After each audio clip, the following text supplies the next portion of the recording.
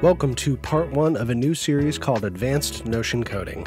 These videos assume that you have some prior knowledge of the functions available in Notion formulas, and I won't be diving deep into what they do or syntax specifics.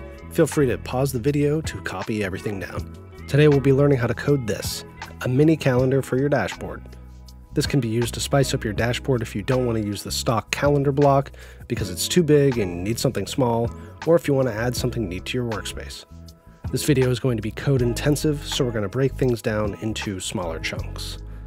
But before we jump into our variables, we're going to be adding a welcome message. My message is simple. Today is plus now.format, which will output a string of text rather than the date with an @ symbol. We're also going to be adding 2 new lines with the regex \n to give the final calendar some space after the welcome message. Then we're going to dive right into our variables, and there's a bunch of them, so let's open up a let's function and let's begin defining them. Our first variable is going to be header, which is a list of text, and it is going to be our output that says Sunday, Monday, Tuesday, Wednesday, Thursday, Friday, Saturday at the top of our calendar. Next is going to be year, which is just a year, now, which will output the current year and update automatically. Days in month is a list of numbers that has all of the days that are listed within each month. You'll see February also has an additional check to see if there's a leap year. Remember that index locations always start at 0, so January is technically in the 0th index, February in the 1st index. So for DPM, we are going to check our days in month list, and we are going to say at month now -1, so that it returns the correct number of days based on the index value. Next, we're going to move on to indexes. Our goal here is to generate a list of ascending numbers with a length of the number of days in each month. So I'm going to type out this formula so you can see what is happening at each step of the formula, so you get a better understanding of how we are trying to achieve this goal. First, we're going to repeat x 31 times. In our actual formula, we're going to be using DPM, but since our current month has 31 days, this will work as an example.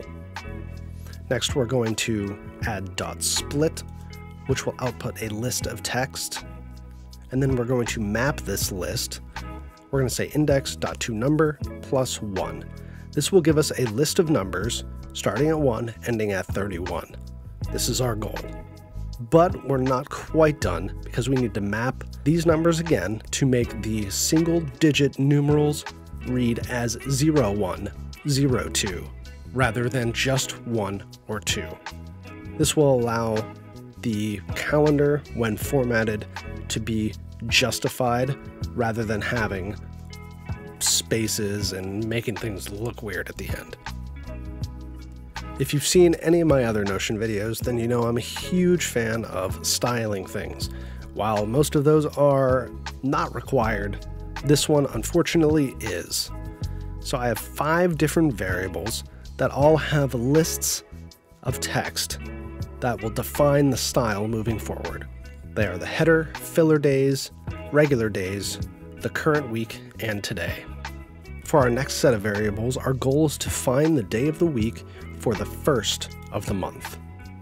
We're going to do this by first creating month current, which consists of year plus a dash plus format date now, with our formatting as capital M plus -01. This will output the first of the current month in year month date format. Remember that parse date only works with text in that format, and that's why we're doing it. So month start is going to be parsing that date that we just created with the variable month current. We're going to format it to a lowercase d. It will format the date as a numerical value as shown below.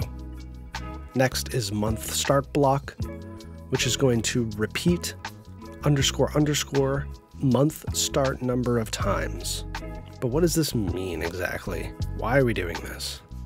Well, the answer is simple. If d equals 0 and the month starts on a Sunday, then we don't need any other filler days and the calendar can just begin from the first index. If D is 2, then we need 2 filler days prior to the month starting. And if D is 5, then we need 5 filler days prior to the month starting. Month start block creates these filler days and then splits them and maps them in the current style so that the output looks smooth and works with the rest of the calendar. Good news, you have to do all of that again, but it's really not that bad. You can copy and paste month current, month start, and month start block, and all you need to do is change -01 to dpm.format because we're going to be looking for the last day of the month, which is also the number of days that the month contains. The other thing that needs to be changed is in month end block. We are going to say 6 minus month end. And why is this? Well, if D is 6 and the month ends on Saturday, then we do not need to add any filler days at the end. If D is 4, then we need to add 2 filler days at the end, 6 minus 4. If D equals 1, then we need to add 5 filler days at the end of the month. Finally, our last variable is today, which we're just going to format as DD, and you're done. Yay! Next is head, which contains header.split.map current style as v join with a new line at the end. This was going to create our header. Next, we have 6 variables that will define our weeks in the month, with what should be some pretty obvious numbers. Week 1 is going to start at index 0 and end at index 7, which will output the first 7 days. Week 2 starts at index 7 and ends at index 14, which will get us the second week, and so on. But wait, there's a week 6 variable. Well, what's up with that? Well, the situation is kinda complicated. So if the beginning of the month starts on Friday or Saturday, and it has 31 days, then there is a chance that the calendar can have 6 calendar weeks. So we need to take account of this overflow and make sure that we have enough spaces for these days to exist. All of them are formatted exactly the same way. Join, slice, our indexes, close the join, and then split them. Easy stuff, copy and paste.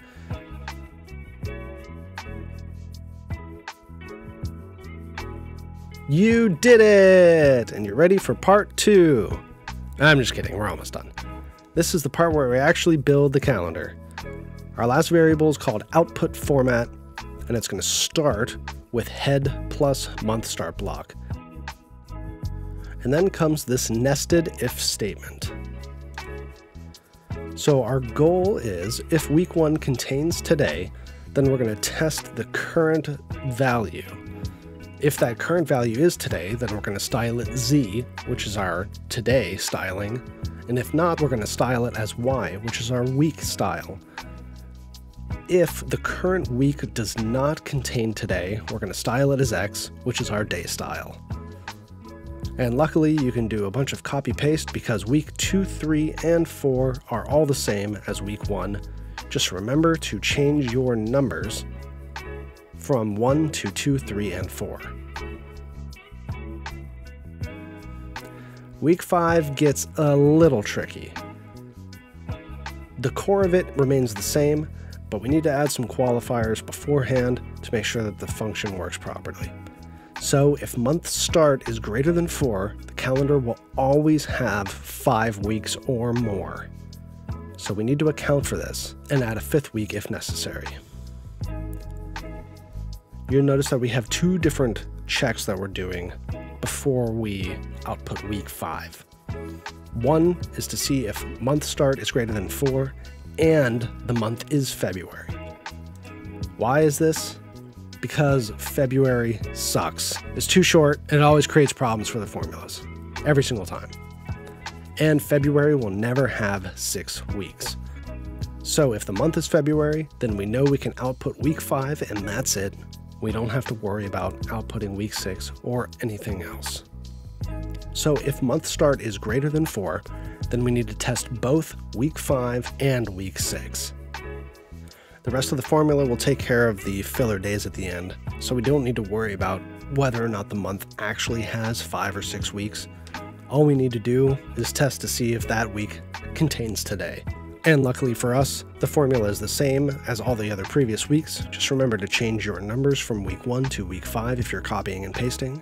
Our final test is the else statement for the initial ifs statement, and it just tests for week 5. We're going to close off our parentheses and then add month end block to the end to generate our filler days if necessary. Finally, we're going to add our month and year at the top, which is optional because it can be included in the welcome message. And we're going to add output format plus new line to generate the entire calendar. Here is the result. Definitely worthy of a little dance because it looks awesome. If you're looking for some more content, like and subscribe. Definitely appreciate it, and it helps with the algorithm. For now, that's all I got. Stay tuned. Until next time on An Intriguing Notion.